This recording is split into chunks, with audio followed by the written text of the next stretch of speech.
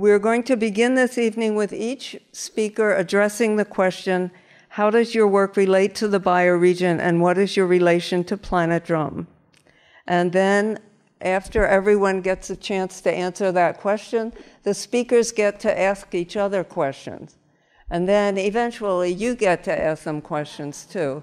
So we don't really consider this like a formal panel. We're just friends here chewing. So the first person is, we can just go around. We have limited. There's mics. I think there's. Yeah, we have. Not everybody. Well, every other. Who wants to go first? I'll go first. Okay. Ask me a question. Go ahead. That first question was, how does my work relate to bioregion, the concept of bioregion? Well, first of all, I want to say my relationship with Planet Drum is over 40 years. I've been essentially a board member for over 40 years. And you hear the list of projects, the work that Planet Drum's been doing over the years. And if you knew the budget of Planet Drum, you would not believe that they're able to accomplish as much as they do. I mean, joking aside, it's remarkable how efficient and effective it is as an organization over many, many years. So my work, since 1975, I've been consciously working with the concept of bioregion. And when I became director of the San Francisco Ecology Center, it was the San Francisco Ecology Center, meaning it was addressing ecological issues that were the wilderness, wildlife preservation, wild and scenic rivers, etc. And it was having a really tough time. And given my own personality and disposition, I thought, why don't we think of this as the San Francisco Ecology Center, and to really focus it on the ecology that was right in front of people's faces every day.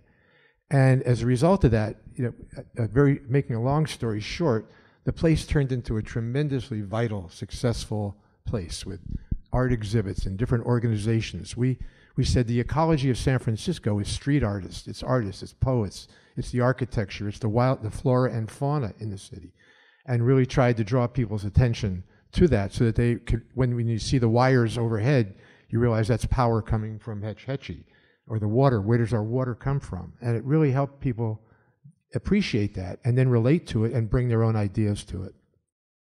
It was a small place, but I brought that same concept when I went to work at Fort Mason Center, as I was the executive director there for 20 years, and never called it an ecology center, but always felt that the reason it succeeded was that it focused on the place. What was unique about the San Francisco Bay Area? The culture, the history, the people's interests, the talents of the people in the San Francisco region, Bay region. And the place turned into a tremendous success because people recognized it was like a mirror of who they were, but also a window into parts of the Bay Area culture and ecology that they were not aware of. So to me, the way in which my work is involved, the bioregion, is focusing on the word place and how to make that place, how to use that place to enhance the quality of life for people who live there, work there, or visit there. And the projects I've had wound up taking on a life of their own because people felt like it was their project, and my work became very, very easy because it was really basically opening the doors to people expressing the things that were unique in their minds and their experience to the bioregion, even though they wouldn't have used that word in their lives. So does that kind of answer it? Perfect. And I will mention one other thing. The final project, not final project, but the most recent project that I worked on came out of, indirectly, a book that we did in the 80s called the Green City Project, which looked at, we had 8 panel discussions on water, energy, urban agriculture, wildlife in the city, a variety of topics like that, all of which were designed to draw a comprehensive picture of what a sustainable city would look like. And I almost had a chance to, 30 years later, to do it because the group that I was involved with was going to buy a city, a small town rather, in Southern Oregon, and they wanted to do this. Unfortunately, they didn't come up with the money, but this was their entire focus, was to create a sustainable city. And I think that it's possible to see that happen if we kind of keep looking for the opportunities and the people who may have the means to help make that happen. So I'll stop there. The only thing that I think you left out was that the way that you got people to come to the Ecology Center was by having soup lunches. Yeah. We started a vegetarian lunch program. And because we were located on Columbus Avenue, right across the street from the Transamerica Pyramid, tens of thousands of people literally would walk by every day. And we had a big storefront window. And we took the burlap off the walls, put local artists' art up that was mainly focused on environmental issues, and then did a vegetarian soup kitchen and had guest speakers every day talking about topics that were pertinent to San Francisco and its environment. So yeah, it was a fabulous, and Fort Mason was really a bigger version of that, really. And anybody else? When I have to leave early, I have to leave a little early just because my wife made an appointment for us that I had forgotten about, and so I don't want to let her down. So at some point I'll have to get up and leave, but it's not because I'm bored or uninterested. Maybe the other people in San Francisco should talk first, because if I go over to Manhattan and then... Oh yeah, we should. Peter, why don't you go next? Shouldn't we do boy, girl, boy, girl? Oh, God. All right. Okay, well, thanks for including me in this panel, Judy. Lots of respect to you and Planet Drama Foundation and the rich history of work that's represented up here by all these folks. So, yeah, your question is simple. My answer could be incredibly complex, but I'll try to keep it simple. So I, as well as many people in this room, and Anthony on this panel, vis-a-vis San Francisco, I think are poster children for the bioregional concept. So I landed in San Francisco initially in 1989, lived in the Castro in the summer when I was in college, and then permanently in 1990, and went to grad school down at UCLA, and I went to grad school in geography.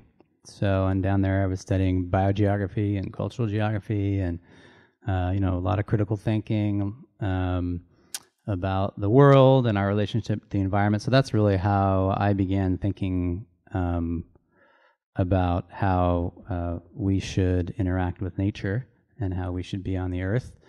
And then came back up to San Francisco, and through the search for a thesis topic, found what was going on at the Presidio.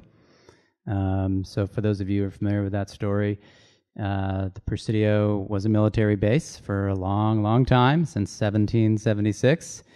And in 1994, it officially became part of the Golden Gate National Recreation Area, our local coastal national park. In 1995, the Army left. So I was there right at that moment, Posta Park, as they called it. And it was a really inspiring, incredible outdoor laboratory and experiential learning of like, wow, how do you get to know a place where you live and work? It was total immersion, and so I did an internship for an entire year. And it was during that internship where my first relationship to Planet Drum occurred. So that was from 95 to 96, and we were working on putting together a calendar of all of the natural resource volunteer activities in the park, and our model was the Green City Calendar. And that was in 95, 96. And then I was joking with Judy that I actually applied, and Peter Berg interviewed me for a job at Planet Drum in the spring of 1996 that I didn't get. We don't know why, although she says she has a theory. So my relationship to Planet Drum goes way back, and during, and that was a really amazing time to be on the Presidio and to be in San Francisco in the ecological restoration movement, because we're out there, we're pulling weeds, we're talking ecology, we're talking philosophy, and so it's all just bundled up into one mash for me in terms of just becoming a devotee of the bioregional philosophy and living and working that. and being able to continue to do that, having the privilege of being part of this community and representing this community in other places, and trying to be a leader, but hopefully a constructive leader in this community, and sharing what we're all doing with the rest of San Francisco and with the world. And so I founded the organization Nature in the City, and then this opportunity, this sort of pivot happened, and now I work at the Department of Environment, which also has a relationship to Planet Drum going much further back than, well, not that much further back than mine, actually. So these discussions that happened in the 1980s led to this book that Mark mentioned, and that there was a little evolution which ultimately led to advocacy for figuring out how to implement this in San Francisco. And so there was a woman named Beryl Magalavi who led an effort to have discussions in the 1990s around creating a sustainability plan. And by the way, I happen to bring a copy of it right here. This is my copy with my name in it, so I'm not going to give it away. This is published in 1997. Yeah, please. And at the same time, actually in 1993, there was a charter amendment that created the Commission on the Environment. But then in 1996, there was a subsequent charter amendment that created a newly formed commission and our Department of the Environment simultaneously, and then essentially simultaneous to the publishing of the sustainability plan, which really became the blueprint for the sustainability vision that we're now implementing, and today is in the form of this. Hello, where are you? Oh, sorry about that. Here we go. Of this very condensed version. It's hard to see from down there, but 080-100 roots. And this is what our department and the other city departments propagate as kind of the vision of what we're implementing in terms of our climate goals, climate and sustainability goals. So 0 waste, 80% sustainable trips, 100% renewable energy, and roots kind of represents the positive things that we do to restore our natural ecosystems and to restore our natural environment in the city and our relationship to it, and to make sure that everybody, all San Franciscans, have an opportunity to connect with nature in the city, not just those of us lucky few like myself, but everybody. So I'll stop there initially. How about Sabrina? Sure. I feel like I'm the one working maybe furthest afield. It depends on how you look at it, but not strictly environmental. Definitely working. I work for something called Maker Faire. So how many folks are familiar with Maker Faire? Oh, lots. Okay. So it's a festival that started here in San Mateo in 2006 as a celebration of creativity, invention, and resourcefulness.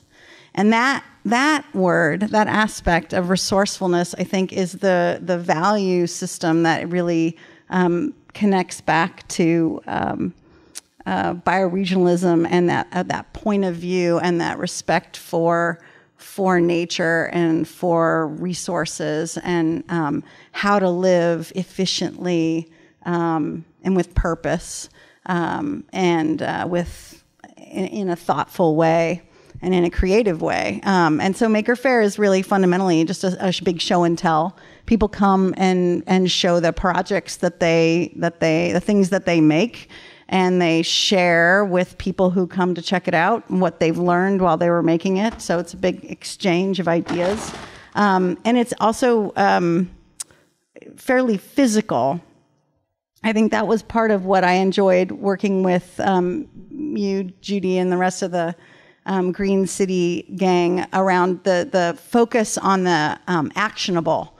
It becomes overwhelming a lot of times to become literate in the world of what is occurring in terms of ecosystem health or the lack thereof. And I thought that the Green City Project, it was the first time I think it was a very new idea that one could be a city dweller and to think of cities as actually like the virtue of density actually that it didn't all happen out in the beautiful, country, that actually being a city dweller and loving and living your life and living on your bicycle and the efficiencies of energy consumption and things like that about being a city dweller, that was a very new idea. And that book was kind of revolutionary in this picture. And I really, really appreciated the point of view. And then, the programs that we developed for Green City Project were very, very practical and physical. They were work days. They were connections to other people doing work and making a kind of database of all of the organizations doing urban sustainability work in specifically San Francisco, but the whole Bay Area, available to people. This is really pre-functional internet. It was about relationships and connection and community and doing. And that, in some ways, is very much what we do at Maker Faire. I mean, it's a community of people that value making, so it's interesting to see it. That was 25 years ago that I worked with you all. So it's interesting to have a hindsight in one's own life path, but also into the history of movements, and to the extent that this was a passion. Mission-based work, right? That a lot of us are doing. Maker Faire and the Maker movement is also, passion-driven, focused around, in some ways, anti-consumerist. Like, how can one be?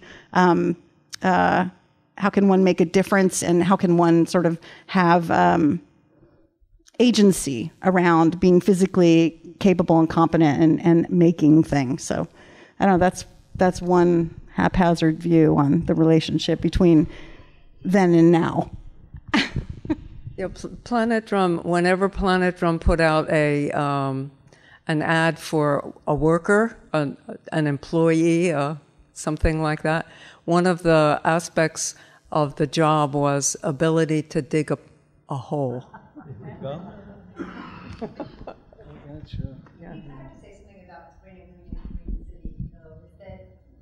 Green City was this concept that Peter had, but Sabrina came in having never really related to Planet Drum or anything, and created this incredible program that was super dynamic and, like you're saying, super physical. So I feel like she's being a little modest here, but I just really wanted to speak that it was sort of this idea that Planet Drum was swirling, and Sabrina came in and made this incredibly tight, interesting program. Practical. Mm-hmm. You get two. I'm loud enough already. Wow, the Shasta bioregion. Here we are, right here in the middle of this estuary, and just want to share a little bit. I'm really enjoying this dialogue, and I want to make way, of course, for our out of bioregion guests, but. Yeah. Yes. Yeah. In our parallel universe over there, but I'm really concerned with our bioregion right here in the 7. I'm a native Shasta bioregionist. I've been a lifelong biophiliac, lifelong bioregionist without even knowing it. Okay, and the concept that Judy shared earlier today around life place. Okay, life place matters, right? Bioregion, life place. But something that I do in my own daily life as a father, as a teacher, as an educator, as many others, is trying to create experiences, try to connect and network with other beings, other people, where life, doesn't matter at the same level that brought everyone here tonight. Okay, what I mean by that, there's different things happening in our own local bioregion that I come from that is different from anyone here. And we're all here in all this diversity, and it's really special that we share this connection. In my traditional ecological knowledge, it's called the Kapwa. Okay, the Kapwa is the shared self. And something that I admire about Planet Drum and all the allies and all the the ancestors of Planet Drum movement is that it built its foundations upon high-tech knowledge, traditional ecological knowledge, but something that I admire even more is how do you take a timeless topic like traditional ecological knowledge and make it relevant? What I mean by that is, you know, were the stars out last night? You know, as it was mentioned today, Mr. Mark, you were saying, you know, our water coming from 150 miles away, Hetch Hetchy, you know, we just turn it on. These questions in the contemporary and Western model need to be asked. I really give a lot of credit and respect to the Planet Drummers, if I may call, you know, for paving this way, for receiving this traditional knowledge, but making it relevant to you know, society today and in life, you know, here in the 7x7, it's really hard as urban dwellers to really think of these concepts that we're detached from. Planet Drum illuminated these 40 plus years ago in a way that maybe made it more sense to us urban dwellers, Homo sapien urbensis, you know, whatever we are now, 80% of us living in cities, right? So these concepts that are rooted in land-based societies, rooted in concepts of kapwa, the shared self, all life is sacred, all life is interconnected and intertwined with these natural systems.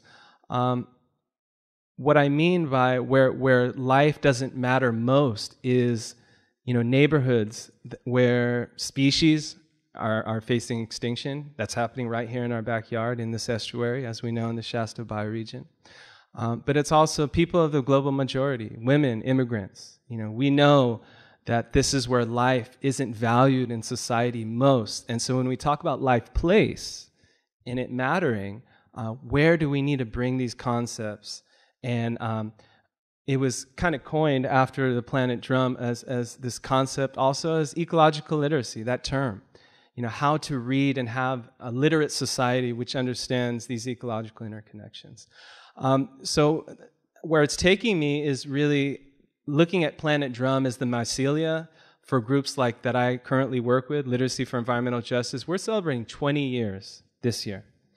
And it's just, yeah, let's get, you know, all right, a little something. And it's just a point of reflection to say, what have we learned? You know, what have we done and where do we need to go? 20 years is a blink in the eye, as we know on the geological timescale. You know, we know it's just, what is it, the last millisecond of that clock, right? Our living time right now. With that in mind, 20 years in this point in time makes an immense impact. And what we're doing right here, our organization, is repairing our local ecosystems, you know, restoring habitats, but restoring ways of being, restoring people, restoring the historical and institutional trauma that has not only affected people, but the species that have inhabited this area. And that's a concept that I know Planet Drum was founded on, is protection and wellness. And I really like what was said earlier, the quality of life. Let's just cut to the chase. We don't need to get too edu-speaky. You know, we all have the right to live in a world where life is, you know, has certain qualities of it. And these qualities are grounded in ecological principles. And those ecological principles were the original traditional ecological knowledge, that high tech. So I want to end and just say there's a real special personal connection to Planet Drum, both of myself and the founders. So as Planet Drum was the mycelia, these 4+ decades of ecological literacy, bioregionalism, and just living in your life place like it matters.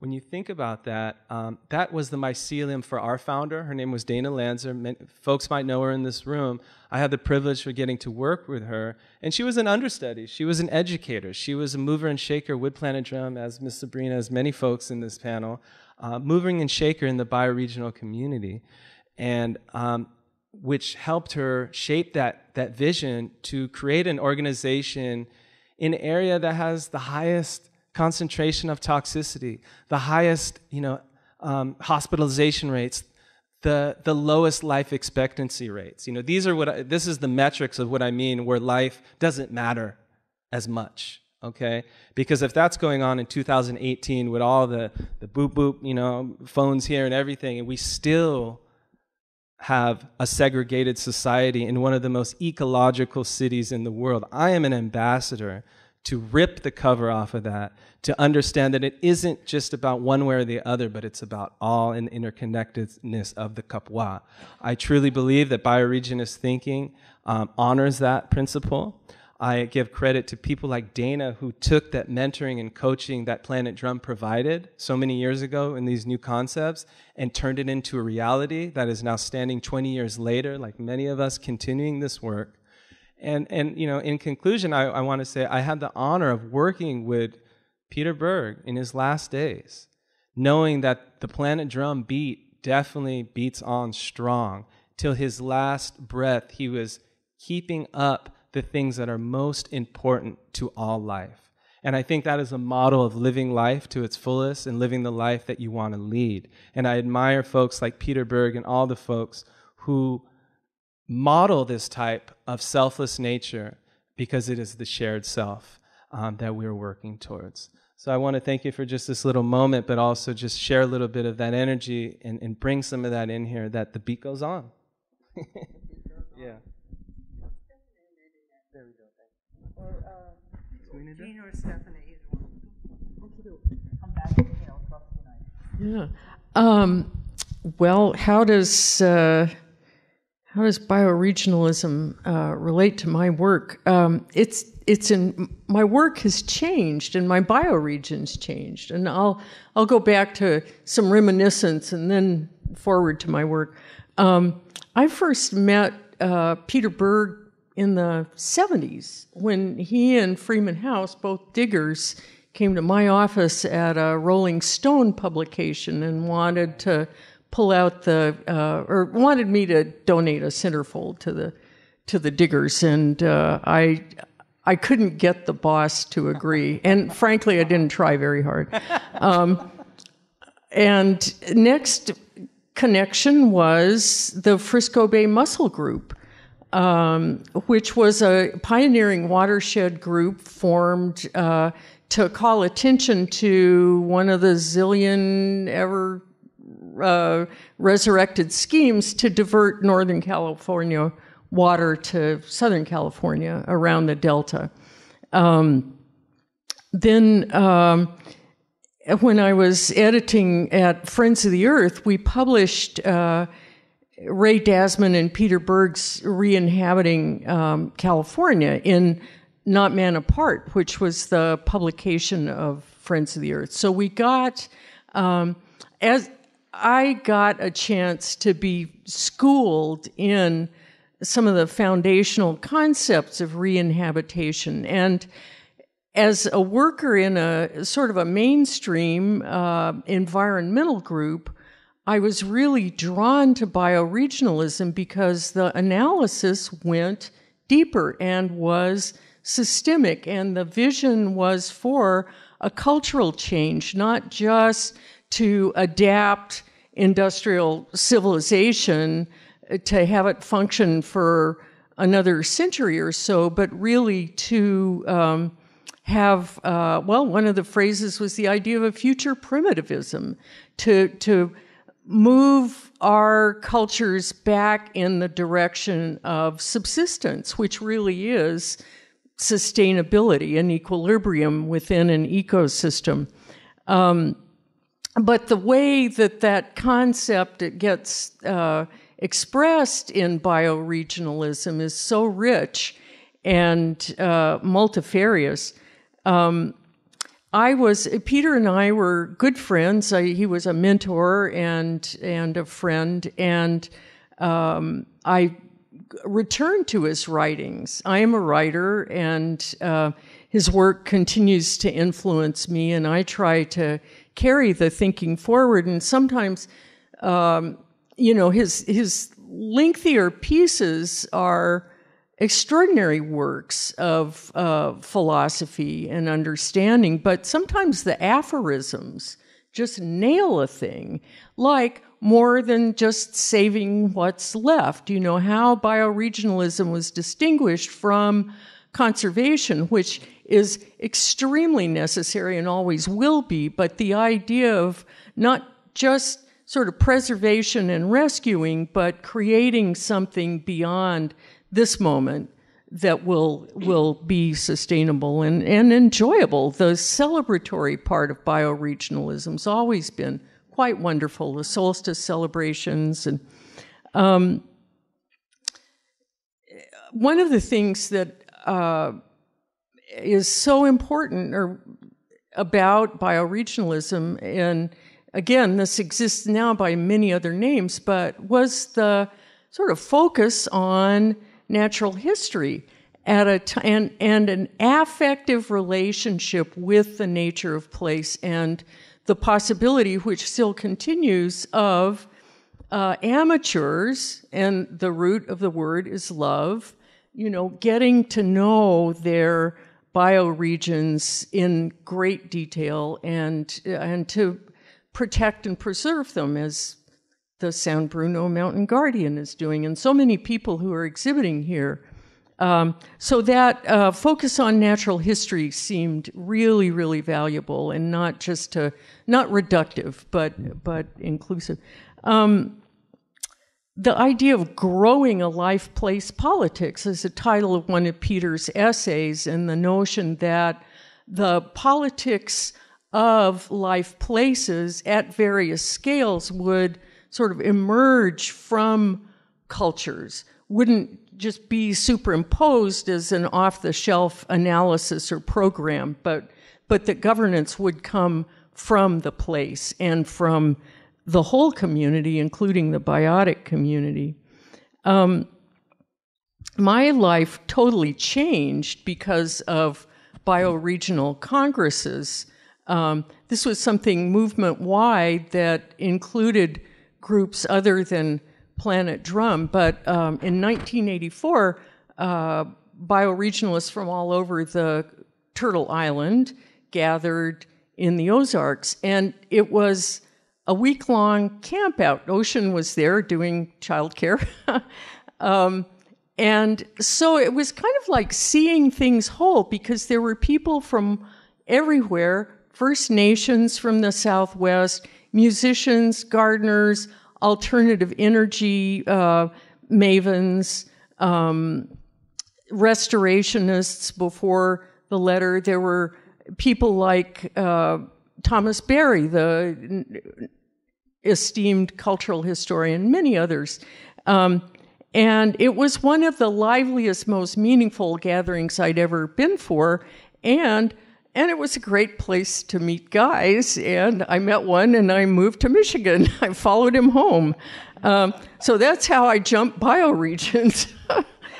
And took the... Yeah. Well, in ornithology, there's the idea of being an accidental. You're sort of blown off course by a freak wind. Well, my freak wind was a hippie carpenter, and thank goodness. So I took my sort of bioregional education to Northwest Michigan with me, and spread the word, did organizing, and still try to extol natural history and people who love organisms, other than human organisms, not to the exclusion of humanity. And I did a book on ecological restoration because I learned about it from Freeman House and Peter Berg and others. It's called In Service of the Wild, Restoring and Re-inhabiting Damaged Land. And the whole concept of re-inhabitation emerged from Planet Drum. So it's given me a way of being in the world, Planet Drum. And so I love one thing I wanted to talk about, this wonderful workbook based on Peter Berg's kind of mapping exercise, discovering your life place, is one of the most illuminating things I've ever done as a teacher. It's like steal from the greats. I do use this workshop whenever I get a chance, and it's a way of, empowering people to draw their own bioregion and discover what they know about it and peel the geopolitical boundaries off and sort of see the underlying realities of place. And in one instance, it brought a woman to tears, and a very savvy, sort of cob construction expert, just because she had never been exposed to anything like this in her primary education. Just never been exposed to the idea of place. So an incredible tool, as so many of the publications are. And, I can be a little pessimistic and misanthropic. My friends will tell you that. And one of the gifts of the Planet Drum ethos is not giving up on the human species, seeing the human species as integral to nature, and that we're all in this together. And so moving forward inclusively and in a life-affirming way with the most meaningful and diverse understanding of life. So just an immensely valuable entity in the world. And who's here tonight and the work that's being done testifies to that. I'm jealous of you being able to stay because I have to leave. This is a great discussion. Thank you very much. Thanks, Mark. Farewell, Mark. Come in one. Come in one. Oh, come in one. I thought you said tell me one. Yeah. She's here all week. Big story. I am from another estuary. I'm from New York City, the Hudson and East River estuary. So in a way, what am I doing here if you live in place? But my family has lived out here. I've known Judy and Peter for years and years. And I think there's so much to be gained from realizing that we're making the whole world look alike. And you don't know that until you travel. You get off an airplane and you can't tell. The vegetation is potted. All the architecture is the same. The smell is the same from the fumes of the planes. So this effort that we're all talking about, Mark said to me when I just met him tonight for the first time, this is in our DNA. There's such a longing for home. There's such a longing to belong someplace. And we can't find it because cities are blanketing the natural dynamic that's there. And that's how I got started. From the Midwest, my parents let me run wild. And I mean wild, in the woods and climbing trees and falling out and not being... In fact, I ran away at home when I was 18 months. I have a newspaper article to prove it. But I didn't realize that that was my best friend. So when I went to New York City for graduate school, I said, well, I know the Earth is here. It's got to be. And that's what I did my studies on. And I went all around the city, only looking for the living Earth, not potted plants, with the subway underneath or the streets and the sewers, where the Earth actually came into the city. Like Central Park is the living Earth. Its hairstyle is not natural. But, it's like if my hat had a hole in it, the hair was sticking up. That's Central Park. So there are places. New York City has more living Earth in its city limits than any city in the world. 1/4 of it. I know, it's absolutely astounding. And that's how I got started. I published a book called Urban Wilderness, Nature in New York City. And then, as I said, my family lived out here, and then I met one of their best friends, and I'm positive he was my soulmate. He died a few years ago. He was from that New York City estuary, and when I met him and I was working on my book, I had no idea that it was happening other places. People were saying, where's home? Where do I belong? And as a result, New York City has such a powerful place in the fight for home The whole legal environmental movement started in the Hudson River in the 1970s. The Exxon ships that were bringing crude oil to New Jersey to be refined were cleaning out their hulls. They would leave the crude oil in New Jersey, go up the Hudson, clean out the boat, and fill it with Hudson River water to take back to swimming pools in the Caribbean. And a very important activist, Richard Boyle, discovered what they were doing and sued Exxon. And that's how the legal environmental movement started, the Natural Resource Defense Council. And it was, it was like a whole nother dimension. We could take them to court. I think you were talking about. I mean, we are the voice for all the other living species. And this legal movement talks for mountains, talks for rivers, talks for animals, because we have to bring back the life. So what I'm doing now is very upsetting, because I teach at a university and do a lot of curriculum development, and what they're asking me, and I'm in the middle of doing, is to figure out ways to integrate into curriculums at the graduate and undergraduate level, being prepared for disasters and climate injustice, disrupting climate injustice, because the people who are being most devastated are the ones that have been pushed to the margins, and those are the ones closest to water or on hillsides that are sliding away.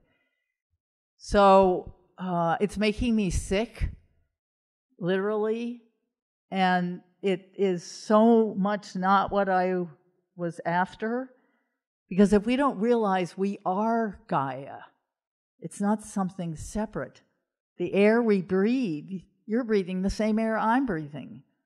The water goes right through our bodies. The energy coming from the sun, the air, we are integral. It's not something separate. And that's what we don't understand. We think of the earth as a resource. It's our source of life. And we've cut off the arteries. So we have these, I feel like the earth is this extraordinarily powerful being, and we've cut some arteries, so it's just turning around and saying, well, fuck you. It's just unbelievable. The hurricanes, the mudslides, the wildfires, Sandy, when it came into New York City, crashing right into people's, you're not going to let me in the front door, I'm going to break it down. And if we don't understand that we can't intervene in something like this, we're the drunkards. We have to change our habits until we can have a habitat that is aligned with the dynamic of the earth. And whether we have enough time or not, I don't really know. But I do believe that we could evolve with the earth, where it's going. Right? Lately I've been working with UNESCO Artist of Peace. He's actually a geomancer, which means somebody who works with the meridians in the earth's body and is trying to heal them. But I really think we're at a moment when everybody has to stop what they're doing and realize that we're out of sync. There's nothing wrong with the earth. The earth is trying to survive, but it's very hard when children don't play in the woods like I did or on the prairie. And so how can you tell them that they're part of nature? So bioregionalism gives me a kind of legitimacy, a frame. Who wants to know what some little girl did when her parents weren't looking? Climb out the window, climb a tree, get out of there. But bioregionalism is the frame for what we need to do for climate change and for what's happening to the globalization, the making of the whole world into the same place. So Judy and Peter, thank you. Jean, could you talk about, you mentioned to me some things that interactions you had with people introducing bioregionalism to them? Well, when you look, you look back on your own life and you kind of say, who was that? How did we do that? But after the Exxon revelation, they started in the 1970s, and it wasn't until the 1980s that Richard Boyle, who was a fisherman and a sports writer, discovered what they were doing. So a group of us thought we ought to get together with our elders and honor them, the ones who were celebrating the Hudson Valley. So that was Pete Seeger and Tom Berry, who was mentioned, who was a Passionist monk, actually, and had traveled the world studying religions. And he said, we have to put these religious books on the shelf. We've got to create a new, he called it a biocracy, that included all animals, all living species. So in the fall, I couldn't find out the year, but it was soon in the early 80s. We met in the Hudson River Valley at the Omega Institute off-season, a group of people interested in the survival of the Hudson estuary, to honor these. Pete Seeger, with his Clearwater efforts to clean up the Hudson, really did turn it around. And then Richard Boyle, the fisherman, and then, of course, Tom Berry, the monk, to honor our elders. And somehow or other, I got the idea with a friend that we ought to write an environmental platform for New York City, because there was a mayoral race coming up. And we thought, well, if we wrote a platform, and there are all these international environmental organizations in New York City, and national ones, like the Sierra Club, had their headquarters there. And then there are lots and lots of small community groups. If we had a platform, we could maybe muster enough votes to get David Dinkins, the first Afro-American mayor, or candidate, elected. So we wrote an environmental platform. This was in the late 1980s. And he won, and a lot of people in our core group, not a lot, several became commissioners. And then I got invited by Richard Register to come out to Berkeley to speak at the first international eco-city. But there really were green cities that he was talking about. So there was always this connection back and forth. I don't know, I can't remember who else you wanted me to mention. I mean, it's just, yeah. That's fine. Okay. Pete Seeger, by the way, was, when, he did the Clearwater down the Hudson and worked on cleaning it up. And he actually, there was one piece from one of the early publications of Planet Drum that he really liked. It was called Nuclear Order 235, and it was an anti-nuke. It wasn't an anti-nuke thing. It was just recognizing that if we had nuclear waste that had to be put someplace where nobody would see it for millions of years, bioregional understanding was ruined. And he came back to Planet Drum numerous times to get extra copies of that particular article. It's in the exhibit upstairs, if you go up there. So I think we've heard from all of the speakers. Do the speakers have questions for the other speakers? Is there anything anybody wanted to talk about? Yeah. Planet Drum is just a treasure trove of resources, and we've shared a little bit of today on literary works, workshops, mentoring, what's going down in Pachamama. There's just so many ways that Planet Drum is a resource, and one of the resources that our organization has utilized, and I would say this is almost broad throughout Unified School District, is the Great Map, Wild in the City. And so my question is a little bit, if I know, Judy, you can speak on this, but if anyone's experienced with Wild in the City as just a visual resource, who's familiar with that resource, Wild in the City map? There you go. Okay. I gotta say that almost every time when I've used that map with a group of San Francisco students, I ain't talking about East Palo Alto, I'm not talking about Richmond, I'm talking about San Francisco, they're like, whoa. whoa, whoa, whoa. And we know that was produced in the 90s, so I want to hear from folks. Yeah, Story. I love it. So one of the projects we did at Green City Project was we owned a section of Carnival's street fair that was on Harrison, and we worked with different organizations we were working with to come up with not just tabling. We tried to go beyond tabling, but I will say that the map was a centerpiece of the engagement and of the interaction with people. It's kind of one of those undeniable. It's such a beautiful illustration of place. And there's moments of intrigue. We all have sort of ego associated with where we live, like in some ways, right? We have like self-interest, so it's kind of a natural. You're gonna grab people, and where do I live? Where am I in this? And and then sort of the discovery of the watershed, and then the conversation about the landfill, and it was such an easy way to engage people of all shapes, sizes, races, the whole, the broad gamut. It was, and I really always appreciated that it's like a tool, right, for communication and learning. I can riff on the Wild in the City map all day long. I know. Yeah. So I was leading volunteer programs for 10 years at the Presidio, and literally in a totally almost religious, committed way, we would start every single program rolling out the Wild in the City map.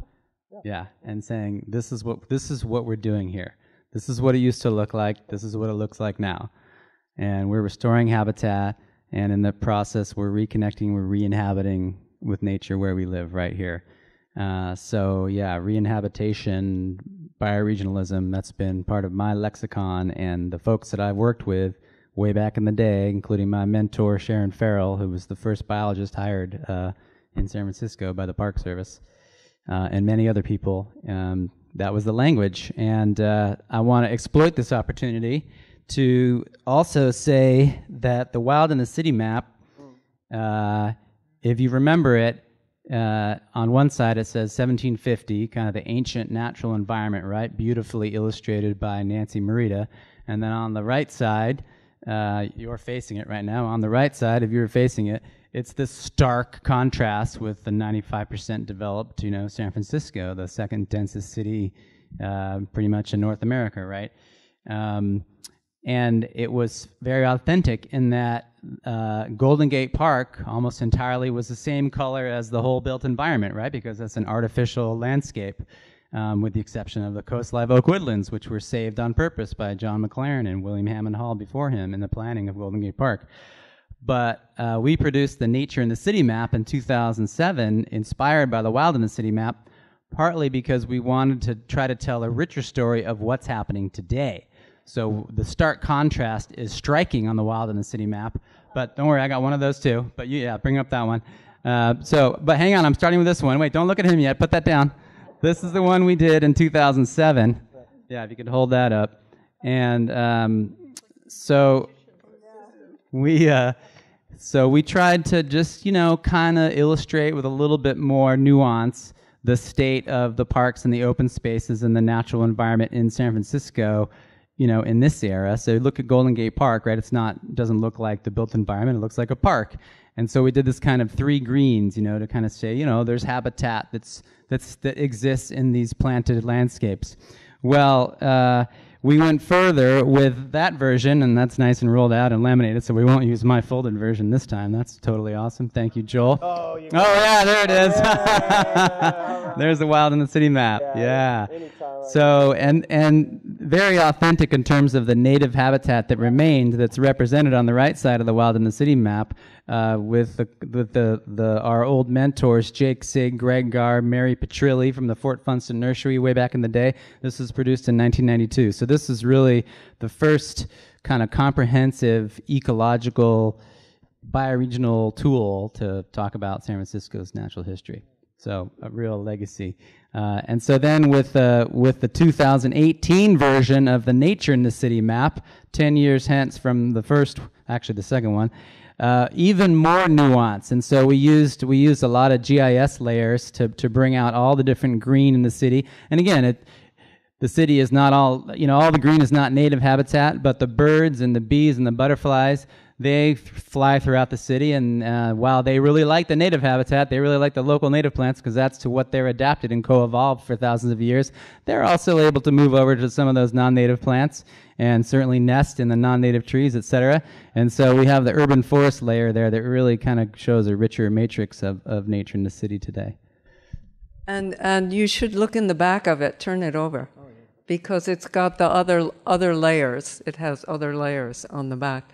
And I want to mention that I invited Nancy Marita to be here tonight, and she has family obligations that she couldn't be here, but she was sorry that she couldn't. So I'm really glad that you mentioned it.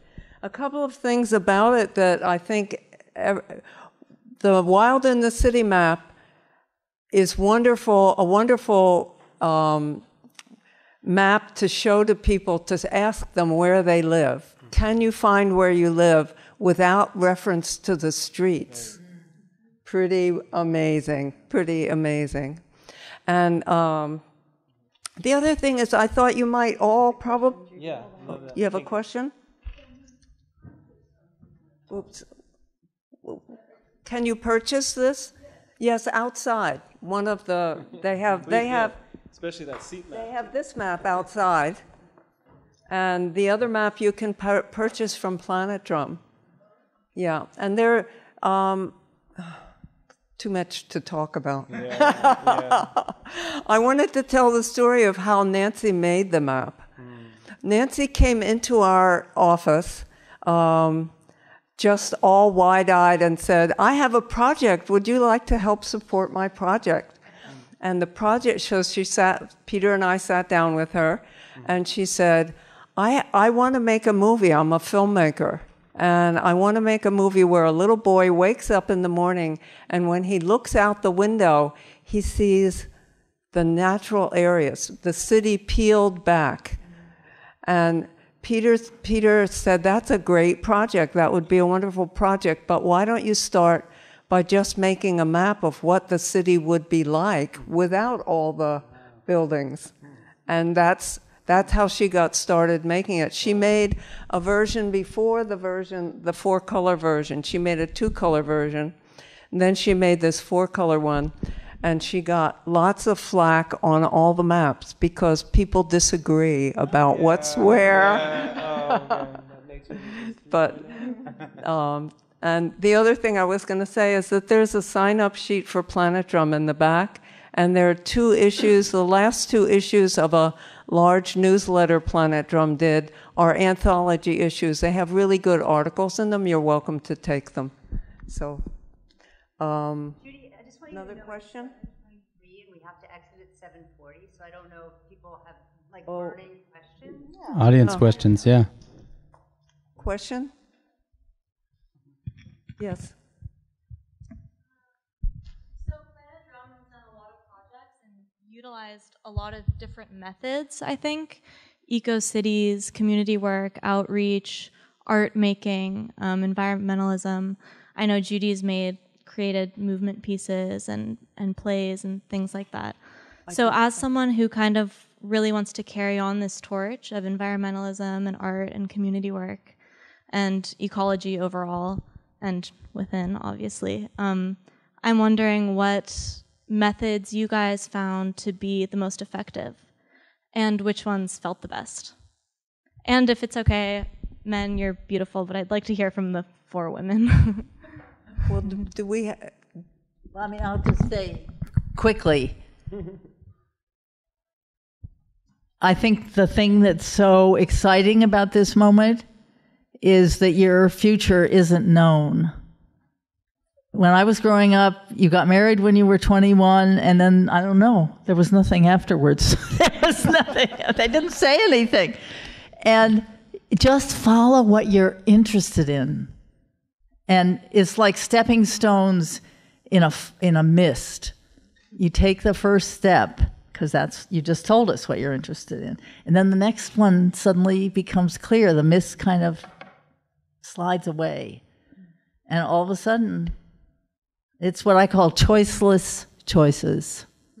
It chooses you if you just listen. There's that and the accident. What was the ornithology? Yeah. Being an accidental, yeah.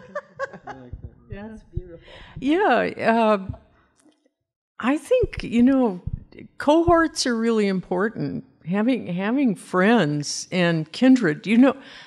Santa Cruz anthropologist Donna Haraway is grappling with an issue that concerns me much, overpopulation, in some really interesting ways. She's got a slogan. She says, make kin, not babies. And the idea is to have kindred relations with other species or other, sort of unrelated by kin, by blood ties individuals, but to really, as we go forward in this time of uncertainty, to see that we can forge really effective and passionate relations with all kinds of others, and celebrate them and sort of internalize their genius as well. But not having to go it alone is so important, and the kinds of just serendipities that can rise up when you get together with a group to say, hey, let's do a performance piece at the block party, or, for instance, can we get a permit to pull up some pavement and plant a native garden in front of our house? You build a new kin relation that sustains you going forward. Wow. Are you asking specifically about work, like ecology work, or a broader life question? Up to me? That's a lot of pressure. Well, I think that this is there is a lot of there's a lot of disparate information, and I do agree that like finding your kin, looking around for what is out there, connecting, asking questions. Never stop asking questions. There's never a dumb question, and those questions drive solutions, and they drive progress, and they drive connection. And being aware, just opening your eyes and just noticing things. The small choices add up too. Like the big picture isn't. I think it's sort of about your mist. Like there is relief in the fact that if you stay centered and make the small choices as they go, they kind of add up into a greater thing. So, other questions? Are there questions out there? Maybe we should just move into the outside. They wanted us out of here by now. What happened to the time? Are there any more questions? More questions? All right. Yeah. Yeah. Okay, we'll hang out in the front. Thanks, everybody.